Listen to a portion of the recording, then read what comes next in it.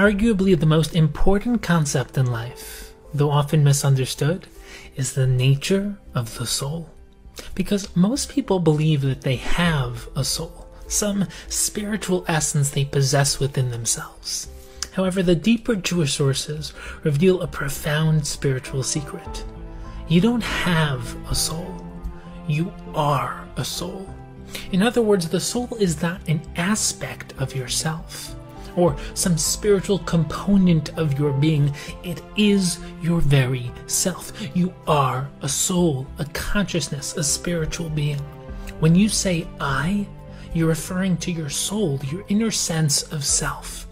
You have a body, emotions, and an intellect, which are all different aspects and expressions of your soul. But you are a soul, a neshama, an infinitely expansive consciousness. Now, a soul is angelic, perfect, pure, and transcendent.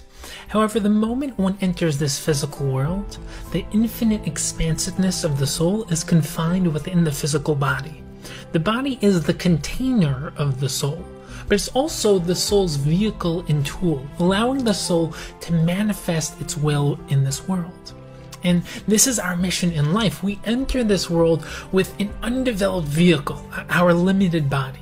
And the soul, our existential self, is already perfect, but we don't yet have access to the fullness of our true self. And as we journey through life, we tap into greater and greater aspects of our soul, our self. And we must then manifest them into the world through our physical bodies. And in doing so, we uplift our physical vessels and enable them to tap into greater and greater aspects of our true self. And this is the beautiful cycle of life. It's the endless expansion and expression of self into this physical world. Now, while this perspective is both powerful and fundamental, its implementation is elusive and perhaps humanity's most central struggle. Because many people believe that they are a body, a physical, finite being. And having forgotten our true selves, we're born with the illusory belief that we are only that which we can see. We look into the mirror and we only see flesh and bone, and we believe that this is all that we are. However, this is merely our starting point, because the turning point in life is the moment we realize that we are angelic souls in a physical casing. We're not physical beings attempting to have a spiritual experience. We are spiritual beings trying to uplift our physical experience.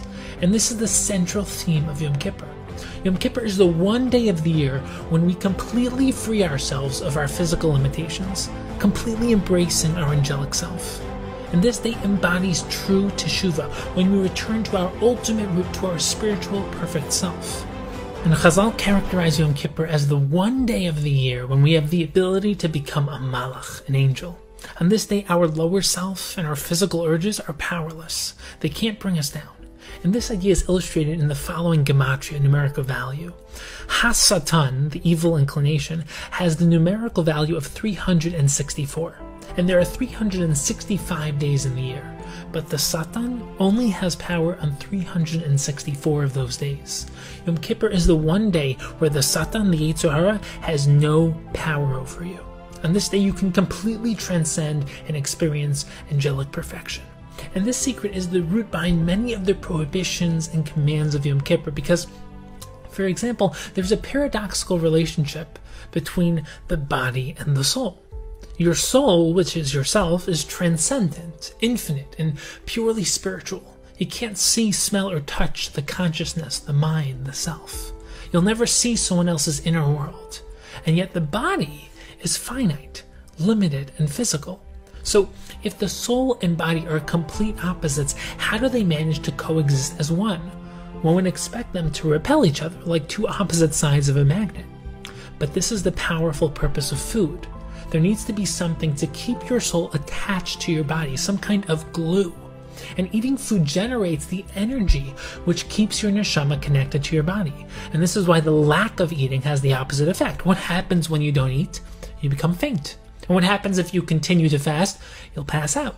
And if you still don't eat, your soul will eventually leave your body and you'll die.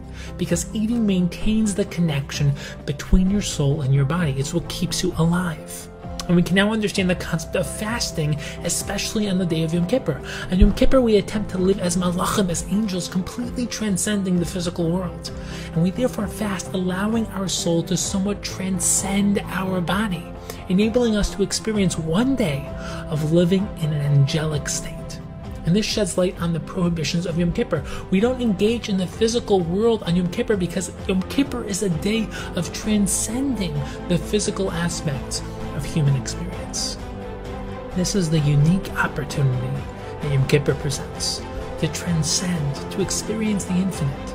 Unlike other fast days, Yom Kippur is not a day of suffering and mourning, but one of spiritual transcendence. As the famous quote goes, on Tisha B'Av, who can eat? On Yom Kippur, who needs to eat? And this is why the Rambam states that on Yom Kippur we rest from eating. It's not a day of prohibition and suffering, it's one of completely embracing the spiritual, tapping into our absolute root, our truest sense of self. And the transcendent experience of Yom Kippur lays the foundation for the rest of the year. While the physical can be destructive if misused, the ideal is not to completely transcend the physical, but rather to use the physical in order to reflect something higher. Our goal as humans is not to escape the physical, but to use it as a means of connecting to the transcendent, and this is the key behind the process we undertake throughout the Yom Narayim. We first experience Elul, then Rosh Hashanah, and then Yom Kippur, a developmental process of elevating ourselves higher and higher above the physical world and deeper into the spiritual world. And only once we establish this transcendent root can we then re-immerse ourselves into the physical world, but this time on an entirely new level. And Sukkot, which immediately follows Yom Kippur, embodies this lesson in embracing the physical. Our root must be transcendent, grounded firmly in the spiritual, and then atop that foundation, we can descend into the physical and use it in a transcendent way. So may we be inspired to fully experience our angelic selves this Yom Kippur, and then infuse the totality of our spiritual acquisition into our physical life, elevating our actions and intentions as we move this physical world towards its ultimate spiritual root.